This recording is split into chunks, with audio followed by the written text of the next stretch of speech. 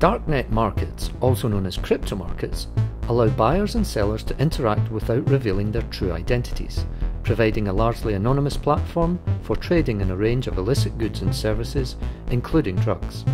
To achieve anonymity during a transaction, the payment must also be carried out anonymously. This is achieved by using cryptocurrencies such as Bitcoin. To obtain Bitcoins, the user has to establish a digital wallet.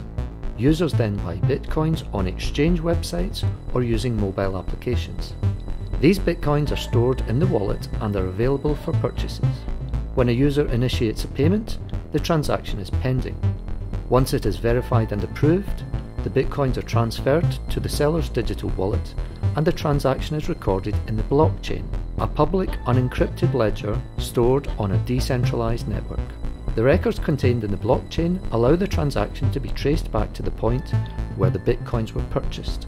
To avoid this, obfuscation systems may be used, presenting an additional challenge to law enforcement investigations.